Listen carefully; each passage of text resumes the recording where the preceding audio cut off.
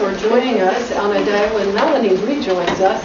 Many of you got to know Melanie Sill, who is today's speaker and was our executive in residence during the past semester, and a very big part of the life of the school. Really participated so wonderfully and spent her time so wisely and came up with this wonderful report on open journalism, which I had the treat of participating with her in presenting at the at the National Press Club in Washington. And it is not because I value Washington more than I value LA that we did it there first. We knew that we were going to be doing it here and giving you a chance to read the results of this really rich reporting. And it's just a kick to have you back with us. Speaking of back with us, Pekka Pekala, who was our research scholar last year, before Jennifer Taylor this year, is back with us, back from Finland, and engaged in the life of the school again in lots of interesting ways.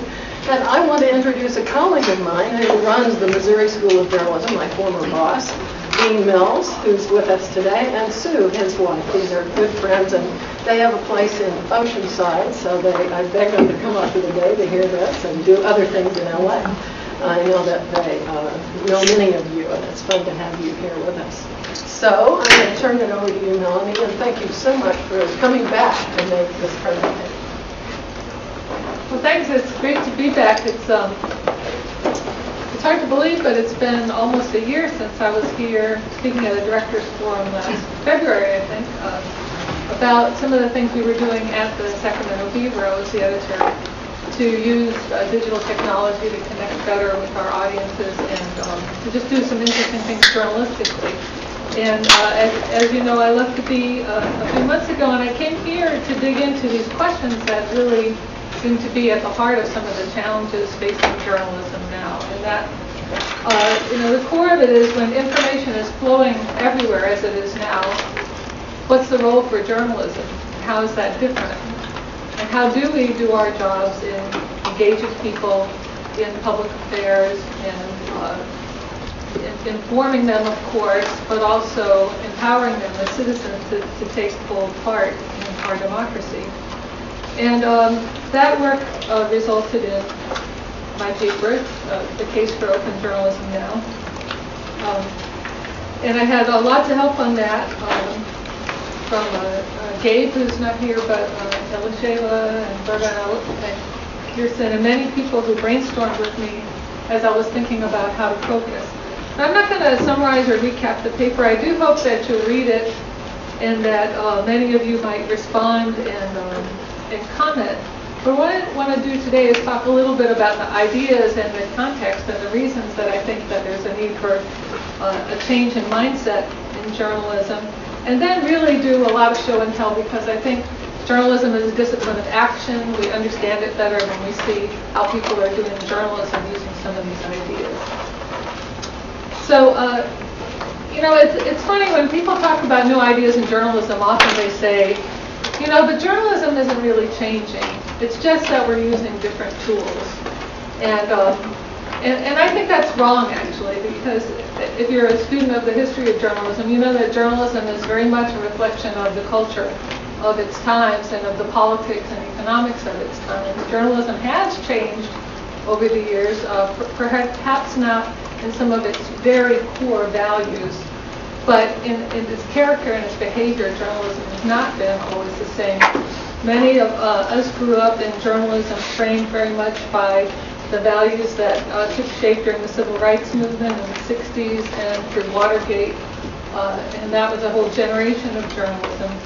But journalism does need to change, not because the values are wrong, the values are right, but because this revolution we call the internet has changed not how people get news, but it's changed everything about how people communicate.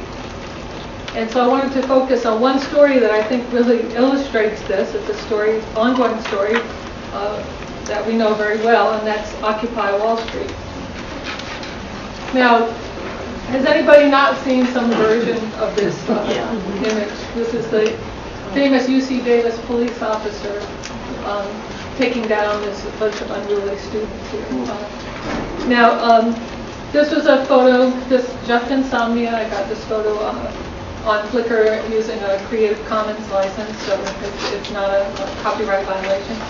But the whole cycle of how people get information has been reconfigured, not just by the internet, but by the advances in consumer technology, especially mobile technology, which means that anybody now can transmit, can capture and transmit news. So this mistake by a campus police officer became almost instantly an international internet phenomenon, a meme, that was picked up and recycled and changed and transmogrified so many different ways. This is Zuccotti Park, which almost feels like it's in my neighborhood because I'm so familiar with it through the coverage. And of course, LA had its turn in the Occupy spotlight when the city decided to move protesters out late in the year. Now, this is how I followed this story that night when the encampment was being removed.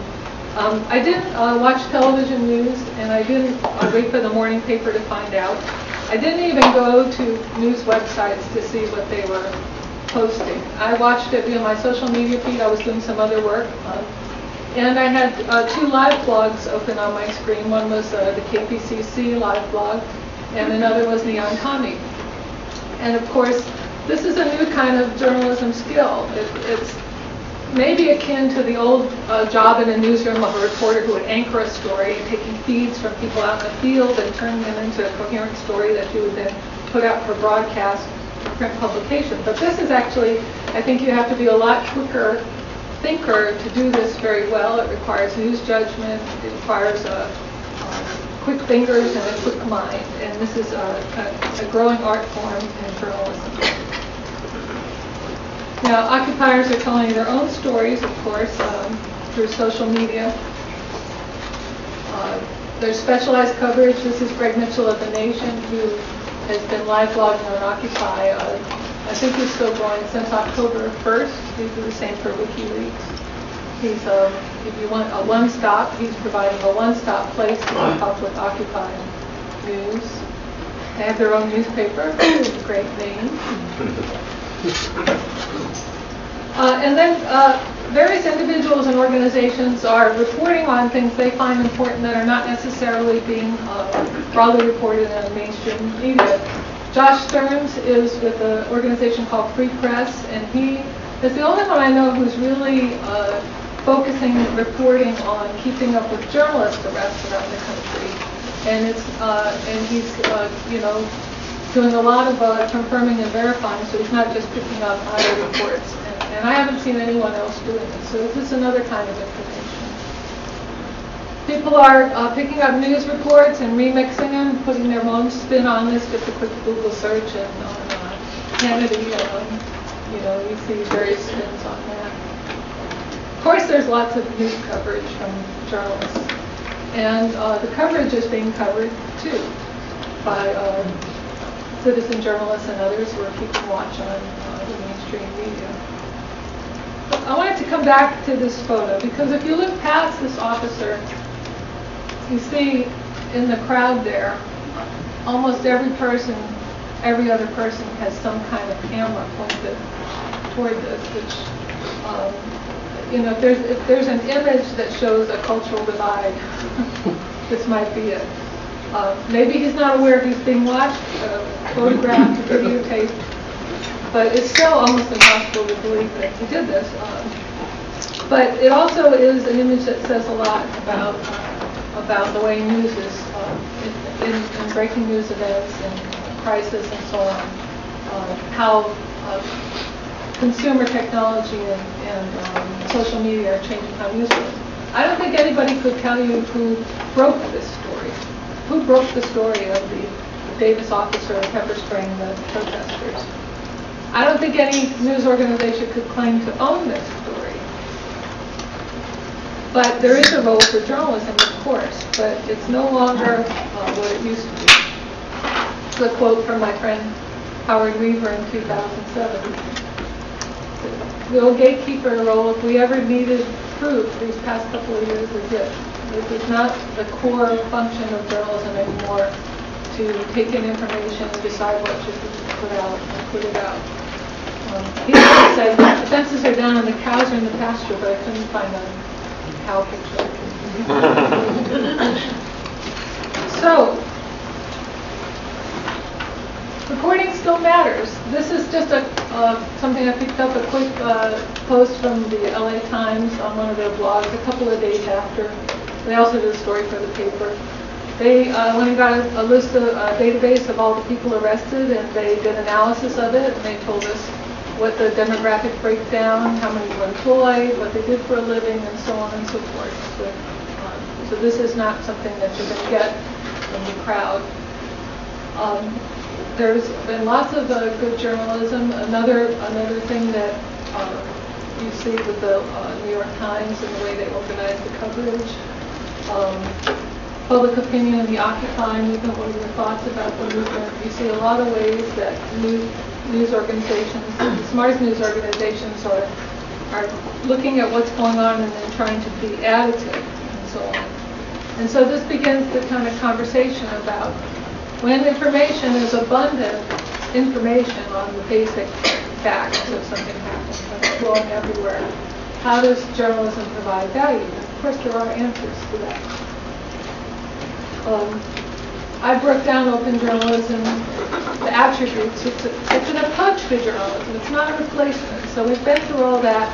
We're going to have citizen journalists, or we're going to have professionals, or the citizens will replace the professionals. And I think we're really past that, really.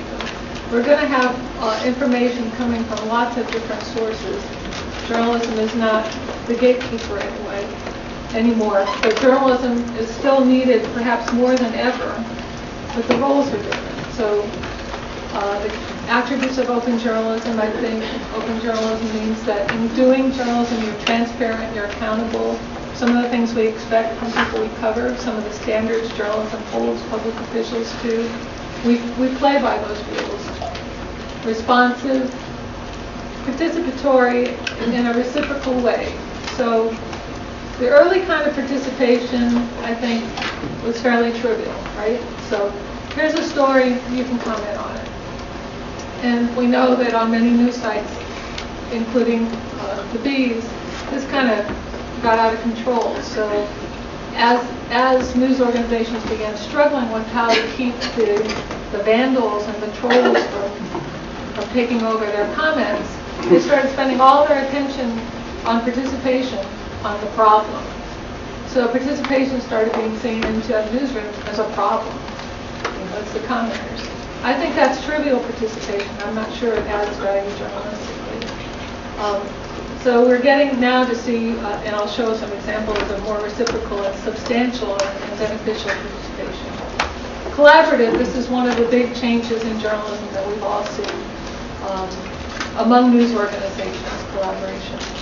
And network, which is that journalism does not stand apart from this network universe I'm describing. It's a part of it.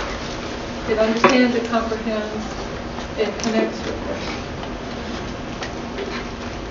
So I'm going pretty fast because I want to make sure we have time at the end. But if anybody wants to stop me at any point, please do shoot up your hand and I'll stop. But now on to the show. So ProPublica, the nonprofit investigative outfit in New York, they've had transparency built into how they operate from the beginning. It's interesting for an investigative outfit. Anybody can use their stories, although there are some restrictions. A couple of weeks ago, they launched a new tool I really like called Explore Sources. Now, Explore Sources on a story means that we are showing the direct sourcing for specific facts in a story.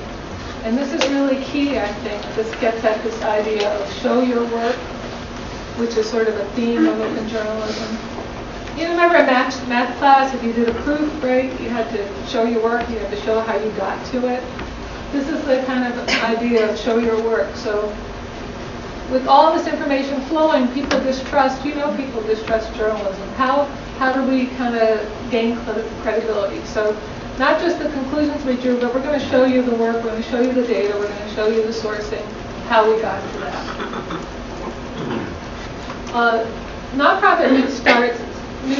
sites in terms of transparency do much better than mainstream. On almost every nonprofit or news site, you find an about page that says something like this. Editorial mission, how you're funded, how to reach us, how we operate. Just for fun, sometimes go in and try to get this information out of the news site that you rely on most. Figure out if you can see how do you report a news tip, or if you see an error, how do you report it. We don't do very well because we assume everybody knows. And I can tell you, sometimes I land on a news site and I don't even know what state it's in. It's the Eagle. The Eagle, okay. Could be just about anywhere. So transparency, this is the easy part. Responsiveness. KPCC on their Facebook page. A lot of sites have Facebook pages and people comment, but I think the commenters often wonder, does anybody ever read this? Well, if you solicit comments, you should read them. If somebody points out an error, the dreaded apostrophe error, you should respond. And so KPCC does. They say, yes, we'll point that out. Thank you. So Kay knows somebody's reading these comments. It's not just an exercise. This is KOMU in Columbia, Missouri, and they are using Google Plus to do Hangouts viewers, and they're getting a lot of attention from this. In fact, the BBC was coming in to visit, I think, and see how they're doing this. Sarah Hill is using Google Plus a lot to interact with viewers, and actually they have people all over the world apparently watching QMU online now, thanks to this company. This is another kind of participation. I really like this one. The New York Times and WNYC teamed up during Bird Week in New York. And they did a whole bunch of things on the City Room blog. And this was one of them where they had people text them, not email them, but text them their favorite bird watching spots. And this is important because a lot of people have mobile phones, almost everyone, but only about 40% have smartphones. So they're using texting to reach more people. And the other thing I liked about the bird watching participation was that they worked with the Audubon Society and another bird watching group and acknowledged and pushed people toward what they were doing. So often news organizations say, hey, come to us. Come put your stuff where we are. And one of the things about open journalism is understanding that people are active and posting and participating in lots of ways, and not necessarily on your news site. So as journalists, we should go where the people are, right? Not expect them to come where we are. So they did that with the bird watching. David Brooks, late October, he wrote a column and he said to his readers over 70, send me your life reports. I'm interested in hearing from you about what's going on. How does your life look at this stage in life? And so he got, I think, a couple of thousand responses. And then he picked one per day and he posted them in his blog through the month of November. So this is Noah Embodied Life Report. And then at the end, Brooks wrote a follow-up column sort of characterizing the experience. So he's an esteemed, he's one of those guys who's on the news. I always talking about Iran and so on. He's esteemed op-ed columnist for the New York Times, but in this case, he's the editor and publisher for his readers. He's getting them heard. And I thought that was a wonderful use of his position. Nick Kristof, this is off of his Facebook page. He's having a conversation about the future of journalism with his readers. So rather than journalists sitting around a room, he's got a very lively, dozens and dozens of comments posted on his Facebook page about the direction journalism should take. This is California Watch, investigative nonprofit in the Bay Area, public engagement manager, very active. And this is their React and Act page. So again, there's investigative reporting. Used to be, they pulled up in an office. You never knew. Even people in the news didn't know what they did. Once in a while, about once a year, something would arrive in the newspaper, But this is investigative shops. Many of them are very actively trying to build public understanding and support for what they do. Public Insight Network. In a nutshell, this is a structured system. It's a system or tapping the experience and expertise of people who listen to or read you. It started at Minnesota Public Radio in 2003. Now it has about 40 news organizations using Public Insight and about 140,000 people who've signed up to be sources. This is an example of, it's easy to say, well, we want to get beyond the usual suspects and we want to find more ordinary people for our stories. This is a system that's in place and is rapidly expanding for news organizations to build databases. So if they want to find people, who have expertise or knowledge or experience with certain things, they have a way to reach them on deadline. This is the Columbia Missourian. Honestly, Dean, I didn't do this because there is a lot happening around Columbia. It's fine. I love pandering. It's great. Well, if you hadn't put Neon Tommy in there, I would have been really good. So. Yeah. Well, I have smart. Well, it's actually worse than that. We had the Daily Iowan in the center of your first screen. I was the editor of the Daily Iowan. Yeah, well, great. 40 years old. Exactly. Isn't it? Spot.us. How many people know Spot.us? So it started out as a way to help freelancers raise money to support their stories, to match money being put up by news organizations to buy stories. And now it's being used in different ways. The Missourian used Spot.us to fund a public records request. They got their money. And we're starting to see more public media use Spot.us to raise money. I think this is in the bounds. This works. It needs to be matched, but it's a way of, again, being open about what you're trying to do and recognize that the public is stakeholders in these issues. These aren't issues for journalism, whether we know how the parking tickets are used. It's issue for citizens. This is in collaboration. The INN, the Investigative News Network based here in LA, is now about 50 members, and they're doing more and more to kind of come together to pool their resources on key things to support and expand watchdog journalism. A lot of collaboration is happening around data journalism, and it's almost a whole other talk, but data journalism, data analysis is becoming more and more important in journalism, along with web applications for news. And so the open source software mentality is being picked up and brought into newsrooms through this new kind of journalism specialist called the data journalist, and also programmers, journal hackers and so on. So this is the Chicago Tribune. Steal this code. All of the code they write for applications that they use at the Tribune, they write as open source code, so that can be used by anyone. They post it on a software site called GitHub. And this is not something that matches the old proprietary mindset of news organizations, but the Tribune has embraced it. The Data Journalism Handbook is a great resource. It's online free, and it was basically drafted during a 2 or 3 day period in London at the Mozilla Festival this year as a volunteer effort by a bunch of data journalists. So you see this kind of recognition that there are hard things to do that can make this whole profession. Let's work on them together and not have the approach that used to prevail. So my quick story on that is I was an investigative editor, and I went to an IRE conference, and there was a book. It was this thick. It was campaign finance that the LA Times generated and produced. It was a book, a hardbound book. And nobody could use it but the Los Angeles Times. And, it made perfect sense to us. He's like, wow, I wish I had that book. Thank God we're past that. But it just shows how much the thinking has changed. Collaboration, Robert Hernandez is WJ Chat. This is a weekly chat on Twitter where web journalists just come and share knowledge.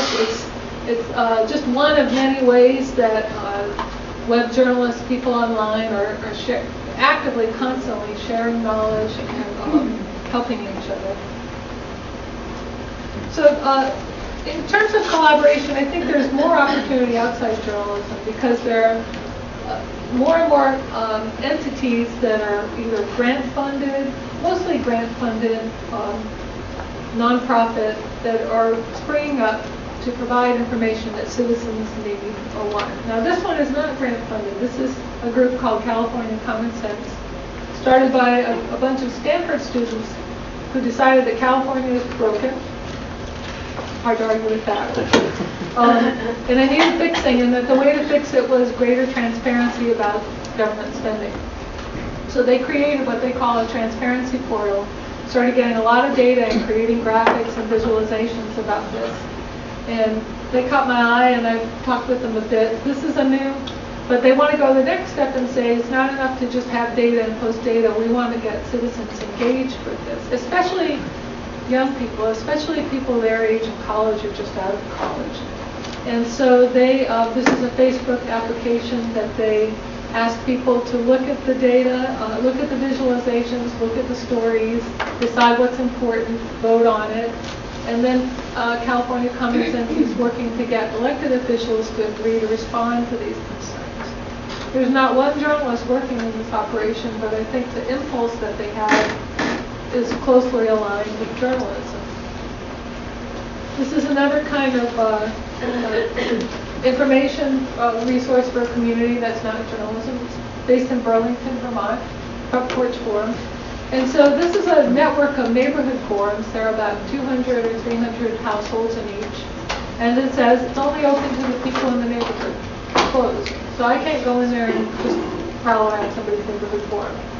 People put their real names in. They put what streets they live on. And it's really, a lot of it's like, I need to borrow a snowblower, you know, or anybody know the babysitter. A lot of it is that kind of thing. But they do talk about local issues some, and all the local elected officials belong to their neighborhood forum and interact with their constituents on the forum around their concerns. And so the founders of Front Porch Forum, which is a commercial, they sell advertising, sponsorships. They say what we're doing is building citizenship, and they think they also are providing an audience for local journalism. Because as people start knowing their neighbors' names, and not just what kind of cars they drive, as they get more invested in the community, they see that they then become more interested in local issues. And so it's sort of the Robert Putnam, the social capital, the bonding capital. Now, what would you do if this was operating in your town and you were the editor of the paper? I called the editor of the Burlington paper, and he said, I have nothing to say about Front Porch Forum. So, why do you think that was? I don't Did it know. sound that way? I don't know. I mean, in these times, I cut editors a lot of slack. But they do sell advertising. It's fairly micro, and it could be just that it's a competitor and they're worried about it. But they all, sometimes in the free press will quote things that are happening on Front Porch Forum. So, and I don't believe that the editor of the site believes that there's any kind of bad relationship. I might have just hit him on a bad day. Is it a specific to a certain neighborhood in Burlington, or any part of the city? Well, it's a network of, so there's Three Sisters, and there's a bunch of different neighborhood forums, and they have, I think 50% of the households in Burlington belong to a Front Porch Forum. So, you know, it's a wonderful thing. I asked him, could it only work in Vermont? And Vermont's a different kind of place. It has would it work in LA? It couldn't work in LA. He thinks it could work anywhere. So, this is another kind of network. The Guardian newspaper has a teacher network. Teachers post lesson plans. There are blogs, there are forums, and so on. It's not newspapers per se. It's a different entity. But it gives those teachers a connection with the Guardian. And it also provides the advertising department a database of registered users. I think 50,000 teachers in the teacher network here. So it does both things.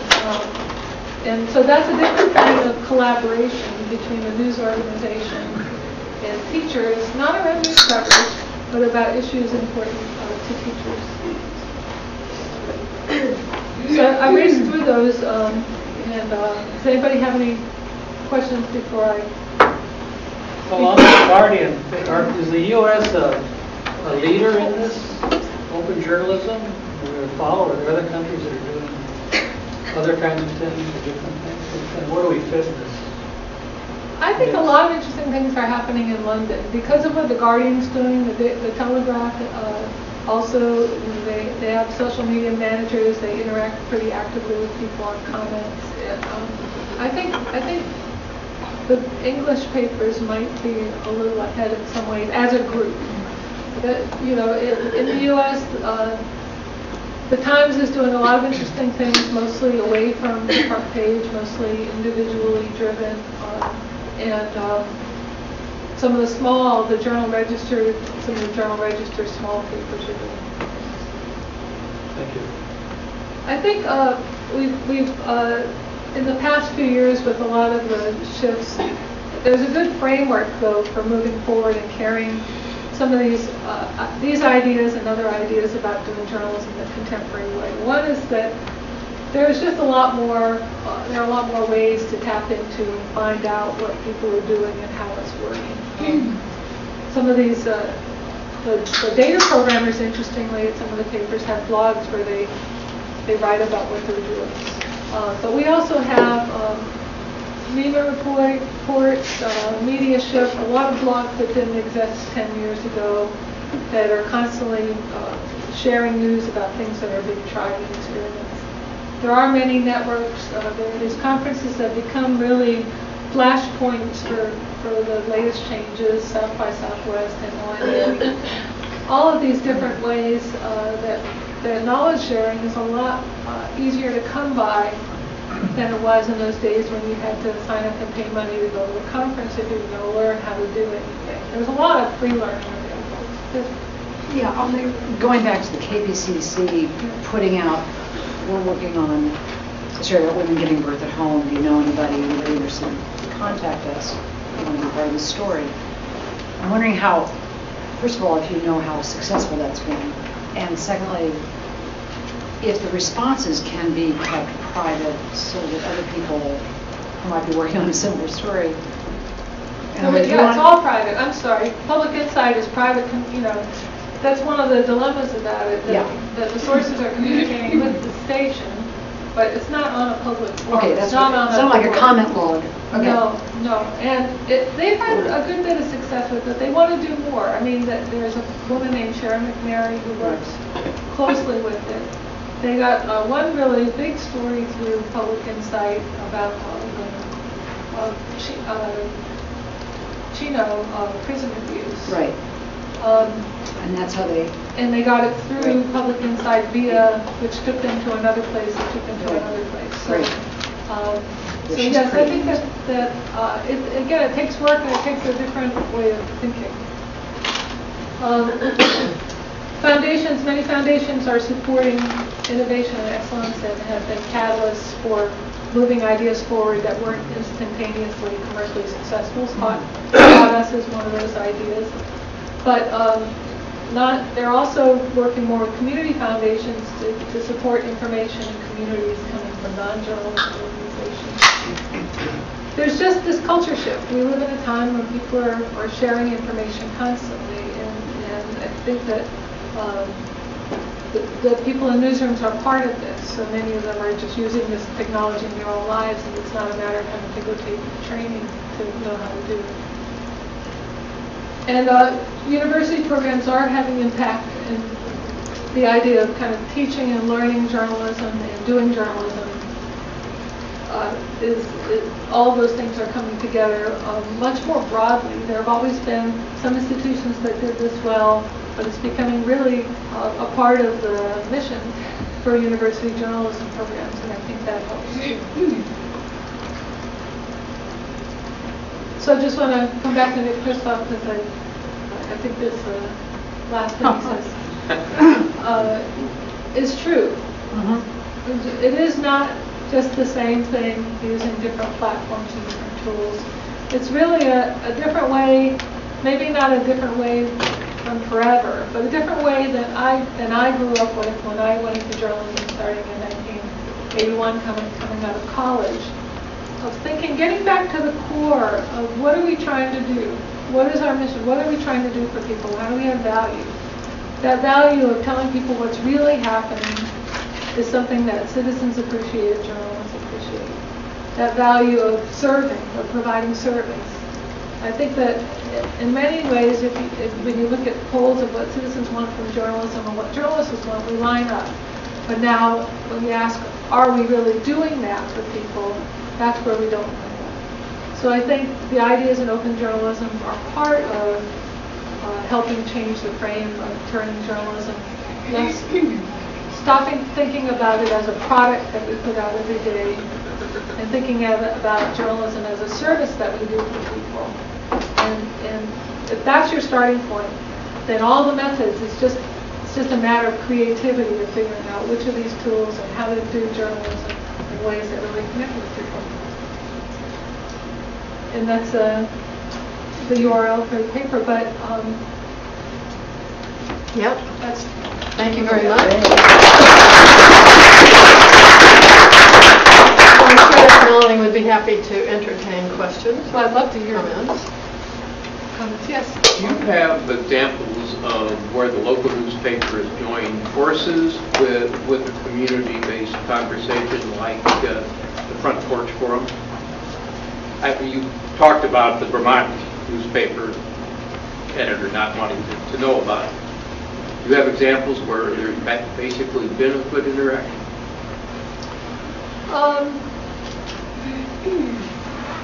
I don't specifically, but I'm interested to know if anybody else does it. This is new territory. I mean, we saw it during Hurricane Irene. I was watching that coverage very closely because I spent so long in North Carolina that it has kind of reflexive response to a hurricane. I've got to do something.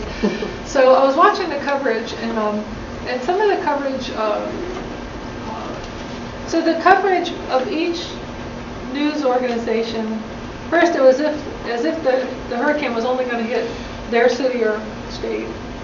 There was not a sense that this is a kind of East Coast phenomenon. And so New York Times coverage was completely about the city. I mean, it was really focused on. Right. There was one headline at a certain point that said, "Wall of water to hit New York." But the second thing is there were organizations, and one is called Crisis Commons, that were online volunteer organizations doing things to kind of gather information and put out information and transmit information. And none of these sites were really even linking to them or aware of them. So I think that in the case of the hurricane coverage, there was almost a glaring omission of that recognition that news organizations weren't the only ones. Now, it got better as the hours wore on. The Times did a really good social media guide at a certain point. So I think that the awareness was there. So I think there's huge opportunity in doing that.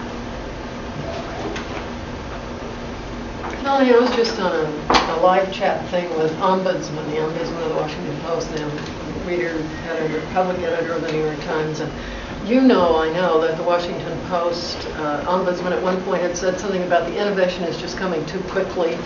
And then Jay Rosen, went and interviewed him, and of course the notion that any newspaper is moving too quickly certainly feels familiar for the reader of that newspaper, but is an easy target of criticism from somebody thinking newsrooms aren't going to move quickly enough to survive.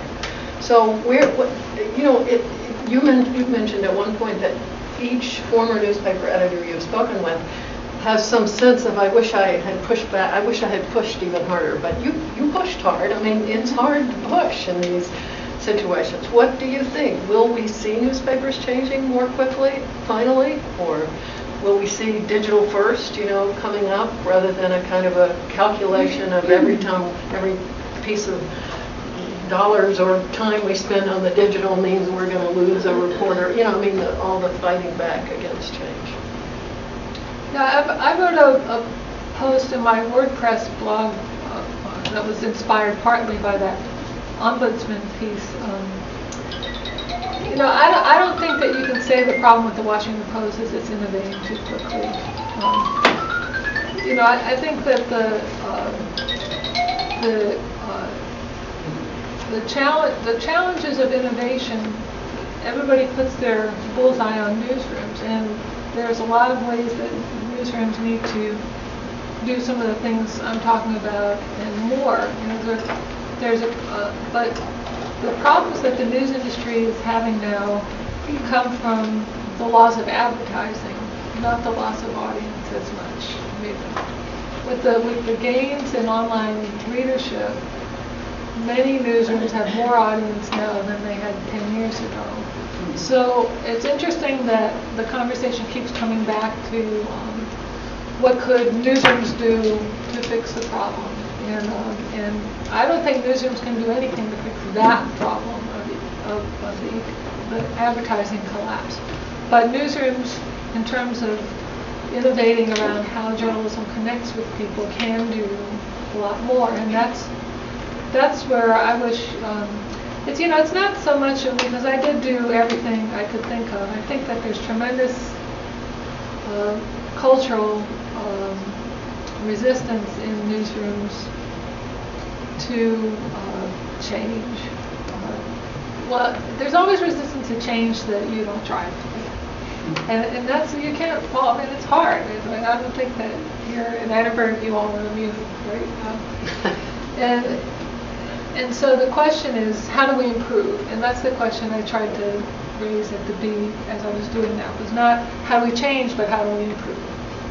Because that's what you're really after. So how do we? And so at the Post, there's been a big emphasis on measurement. Because with online, you can measure. You can know if things get read. You can know if people spend time on the site. And I think from knowing some people inside that newsroom, that's where has been a feeling there's too much emphasis on that and not on some other things. But also, is there ever a newsroom where you don't have some of that? Is there ever a change you can make in the newspaper that you don't have people calling? So when we changed anything in the print paper, we would always tell people, we're not really changing it. The page is getting smaller, but the newspaper is still the same. We're taking away these sections and we're combining these sections, but it's still the same. And I think that's a really strange message. You can imagine Ford designed a new car and we came out and said, it's the new Ford, but it's still the same. It's completely confusing to people. So I wished I'd been had different conversations with leaders around the change and engage them more as advisors and consultants on the change. Yeah.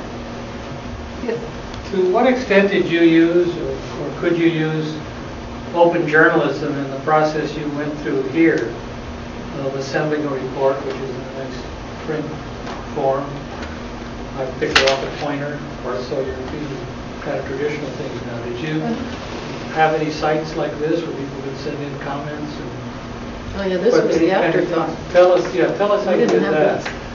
Well, it's actually published online.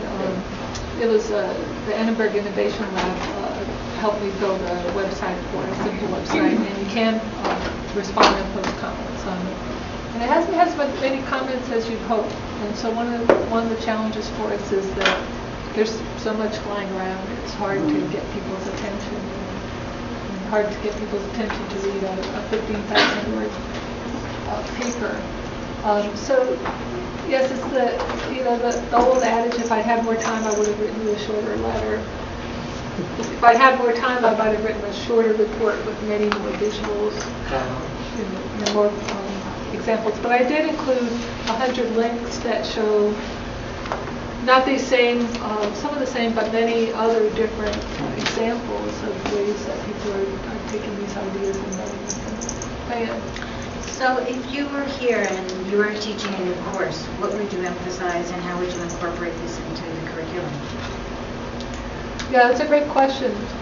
I think that in some ways this gets back to reporting, source building, understanding how people, what people are doing, where their interests and passions are, how they're connecting with one another, where conversations are happening in the community, and how to get yourself as a reporter into the right places to learn things.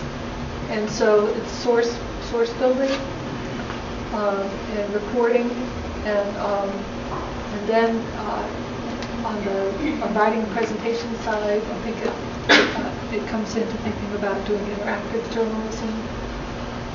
Joy Mayer, who was a Reynolds Fellow, wrote a guide on engagement and how to measure it. There are two different sort of resource guides that came out of her work that are both useful, including there was a result of a brainstorming session where they had a lot of people gathered to talk about this very thing. How do you do engagement, and how do you know if it works, and how do you measure it? And so there's information in there. So there are things that can be taught and learned. I think the hardest thing in newsrooms is always to avoid being insular. And computer technology actually made that worse, because it's easy for people to really sit at their desk all day, talk to people on the phone, email, and do research on the web and so on, and that whole idea of getting out in the community. So many of these tactics are really new ways of getting out in the community, finding the community, finding readers. Oh, sorry. Hi, Castelli. To go back to a point you made a few minutes ago, you were talking about sort of combining sections in some cases, but still, assuring your audience that the amount of content you were producing, was staying the same or even expanding. In what situations do you think it's appropriate to maybe even downsize the print edition of the paper to focus on online or local distribution? That's a very interesting question. So there are two answers.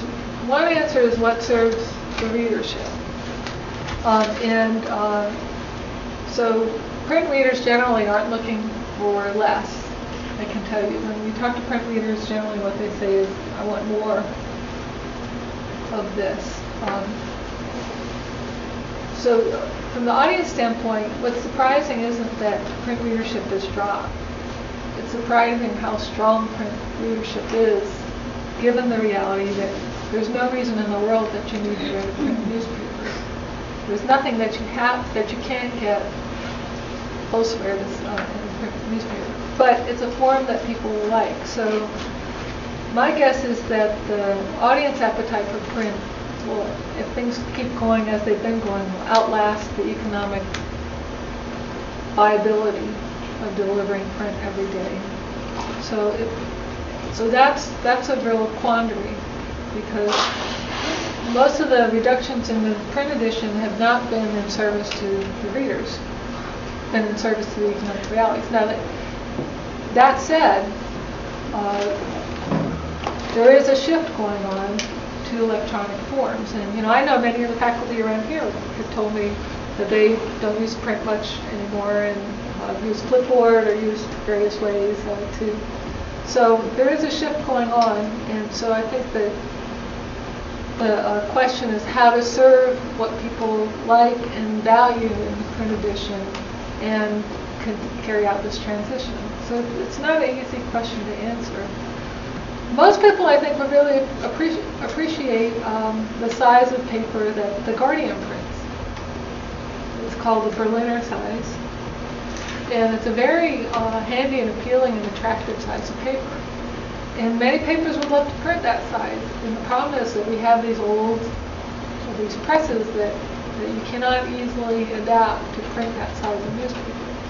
So it's again, the challenges of the newspaper industry. There are so many of them that even the most innovative newsroom can't get around the fact that you have these content management systems that aren't built to do the things that we want to do today.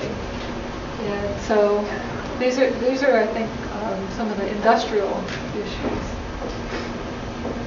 Can I ask you what you think about that question? What your answer to that question is? It's something I'm kind of looking into right now. I think, I don't know, I guess it depends on, who the paper is serving, if it's local or national, and I guess, what kind of readership you have, what the readers are attached to.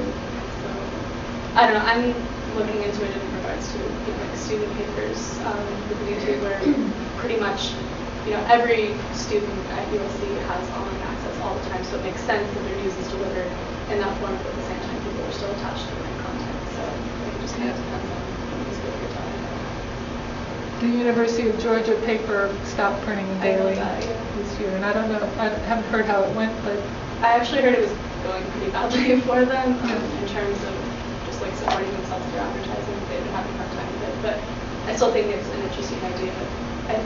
I don't know if they made their actual paper smaller, but I think they went to once a week. once a week, But, right? yeah. I think, I think this is kind of both a follow-on to that question and maybe a different version of Geneva's question.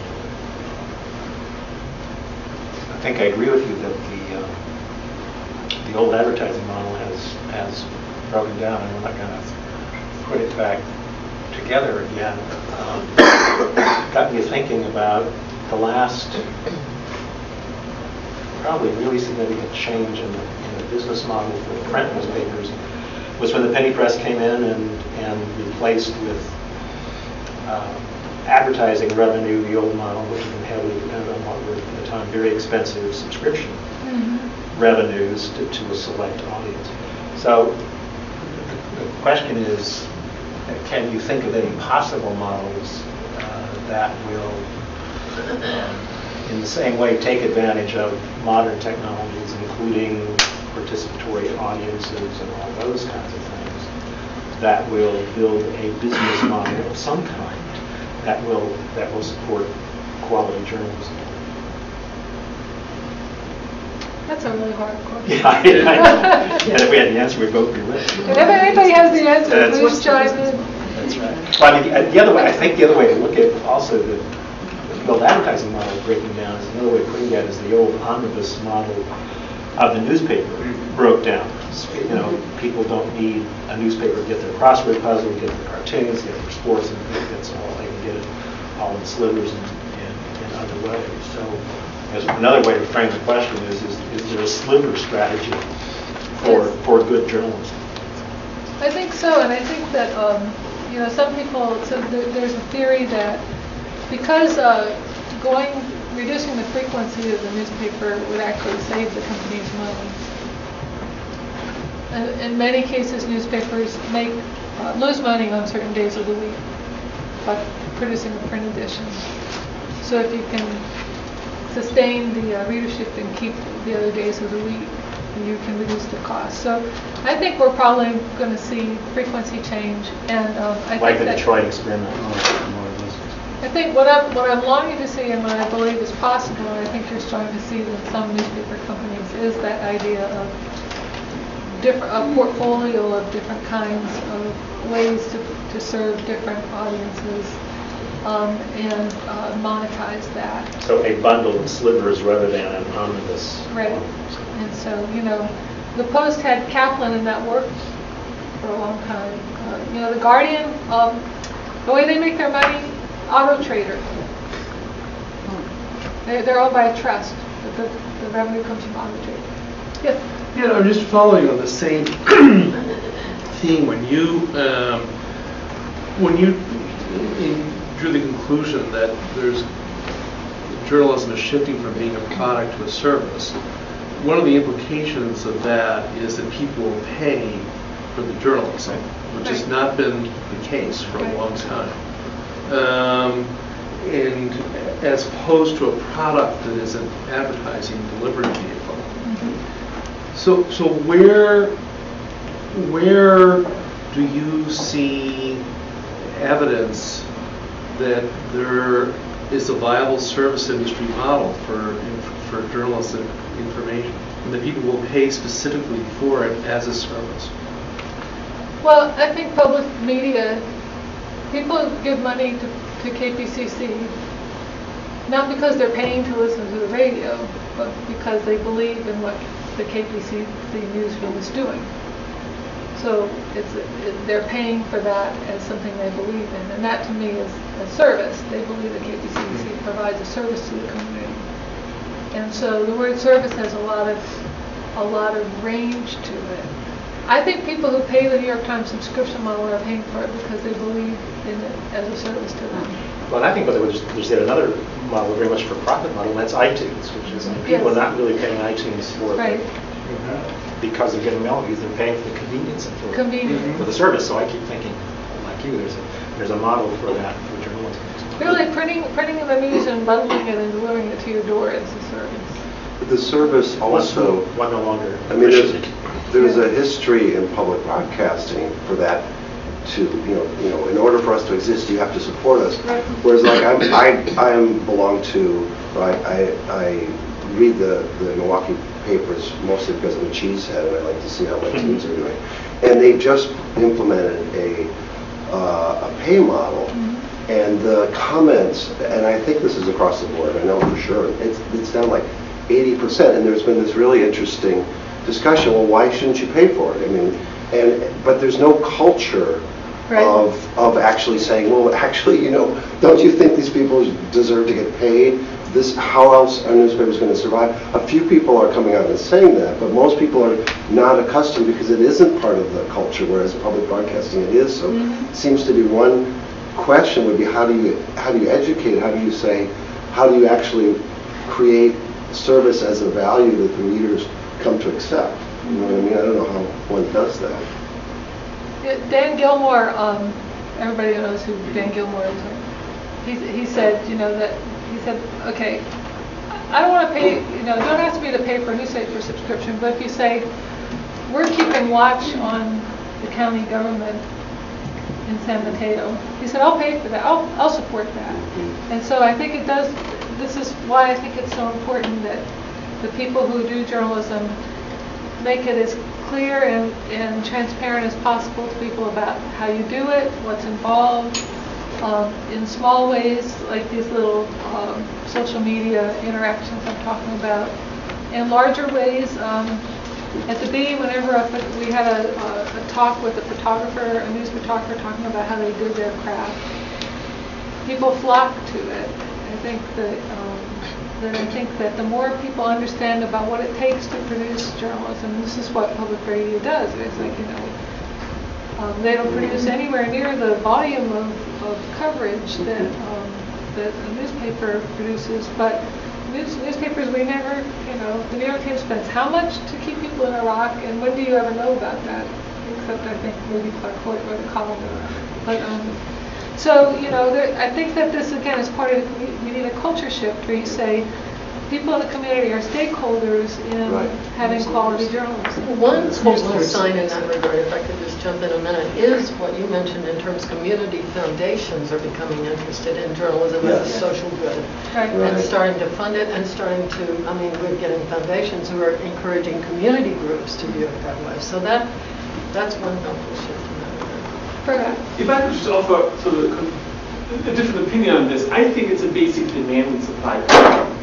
I think there's an oversupply of conventional media, as in daily newspapers, online services, whatnot.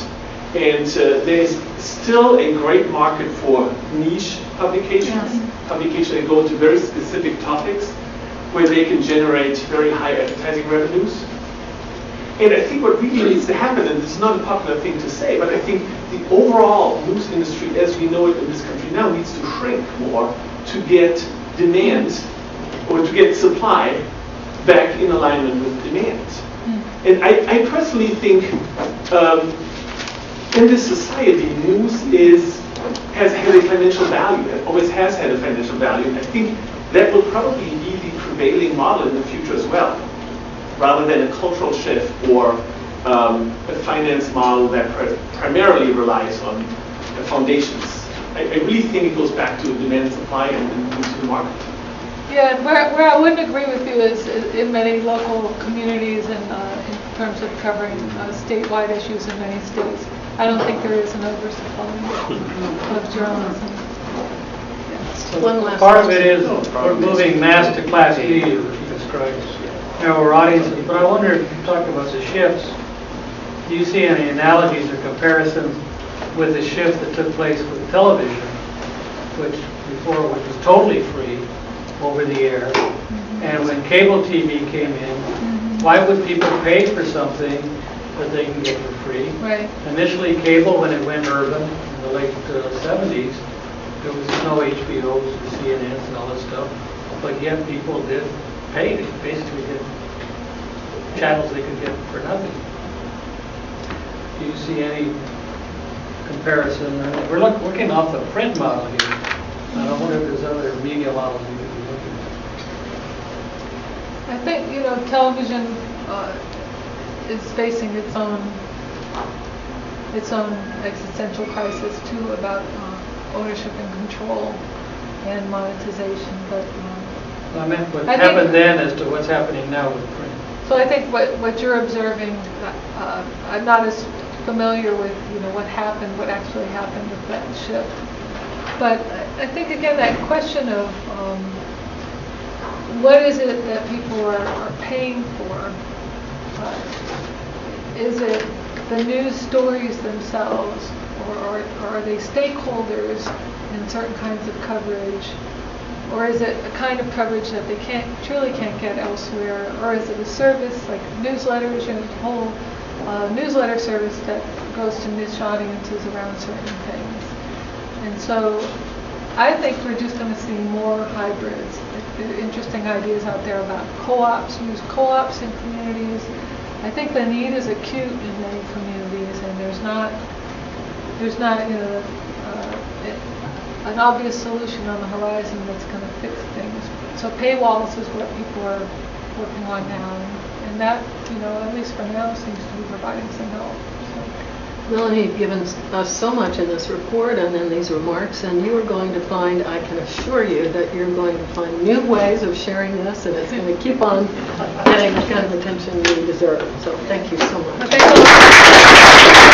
lot.